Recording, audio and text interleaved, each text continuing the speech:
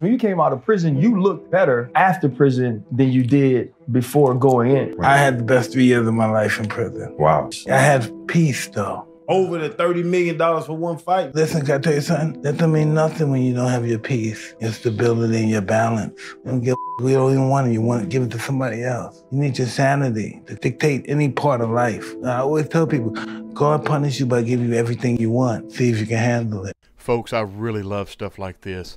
I love finding nuggets of wisdom in odd places that you would never expect to look. Mike Tyson is an absolute warrior poet, a warrior philosopher. And I'm not going to get into some of the terrible things he's done. I'm not going to get into his journey. But the piece of wisdom that I want us to focus on is our peace. And think about our soul.